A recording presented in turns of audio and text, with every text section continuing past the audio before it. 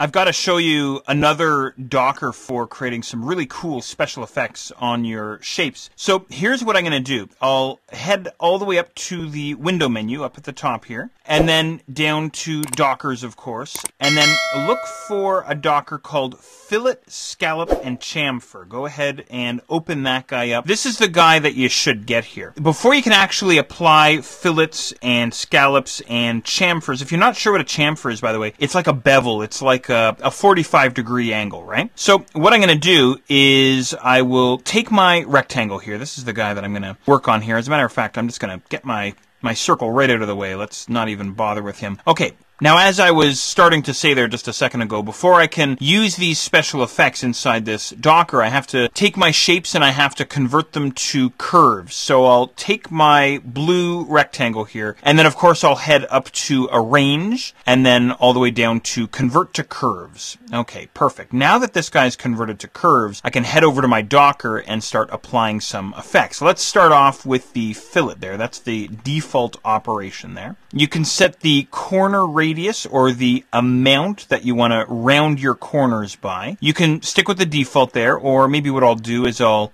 drop this down maybe to 1/4 inch there, and then click on apply, and there's your result, just like that. Sort of a down and dirty way to get that sort of that curved corner effect, right? Or maybe what I'll do is I'll undo here just by hitting Control Z on my keyboard, and maybe what I'll do is I'll switch this radius back to the default, which is that 1/2 inch, and then apply. There you go, something like that. Okay, very cool stuff. I'm going to undo, once again, Control Z on my keyboard. There's the fillet. Let's do the scallop. I'll go and choose the scallop option here, and let's try the default and see what we get here. I'll click on apply once again. There's the scallop effect. So the scallop is going to cut in on the corners, this sort of a result here. Now, once again, I'll undo, Control Z on my keyboard. Maybe what I'll do is I'll reduce this down maybe to that 1/4 inch and then apply. There we go, something like that, right? So you know what this might be neat for, by the way, is maybe some kind of a, you know, that reminds me of like a brass nameplate or something like that. But anyway, you get the idea here. I'm going to undo a bunch of times here, go all the way back to where I started. That's the scallop, and then let's try the chamfer. So that's the bevel, as I was saying there.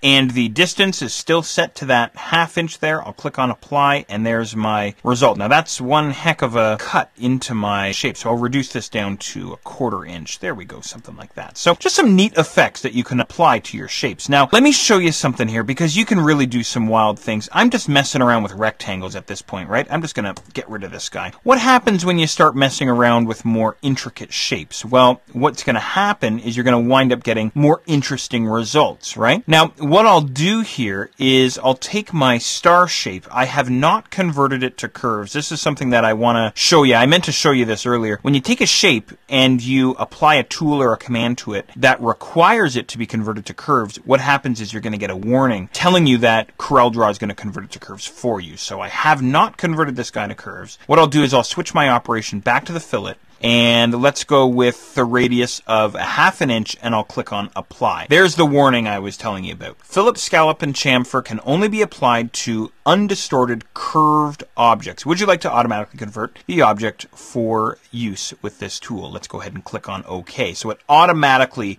converts it to curves there. Now we get a secondary warning here. One or more of the edges were too short to fillet. Please consider reducing the fillet radius. I'm going to click on OK. But I do get a result in any regard, this sort of odd looking distorted shape there, which is kind of cool. Now I'll undo this here, and maybe I will reduce down my radius, maybe down to about 1/4 inch, and let's try that. And I'm going to get these warnings again here. There we go, maybe something like that, right? Maybe it's a little bit better. So I guess what I'm trying to tell you here is you can use these commands on normal shapes like rectangles and squares and things, but when you start using more intricate shapes, you can create some really cool special effects.